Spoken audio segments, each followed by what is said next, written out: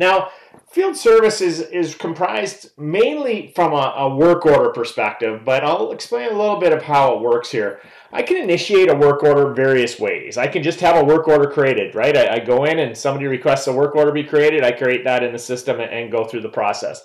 I also can initiate it from a case, and that's what we'll do today. You'll see a call that has come inbound, and I'm going to actually initiate that work order from taking that call or initiating that case as well. Or maybe I want to go do an install after we sold something, so it could be done from an opportunity too. You really can initiate that work order kickoff from anywhere within the system.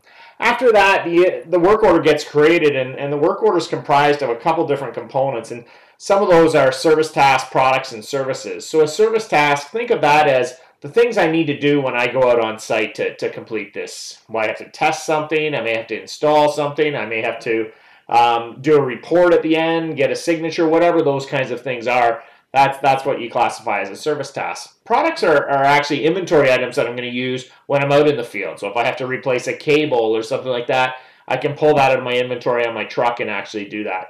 And then services are if it's an hourly type of function and multiple people tied into it. So as my role as a solution architect, I may have a certain bill rate that takes up certain hours when I'm out in the field. So really, those all comprise the incident type, which is tied onto the work order. So essentially that allows me to create that work order off of the incident type on the fly, and really on the work order itself, as a dispatch or someone who creates it, I don't have to do much. The system looks after all of that for me as well.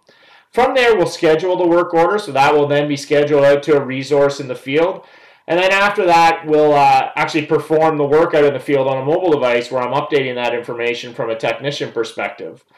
After that piece, when the technician has closed that work order, it's going to typically come back into dispatch or somebody even from customer service. They're going to review it, actually post that work order, and that may initiate an invoice to be created and maybe sent back to your ERP system or something along those lines.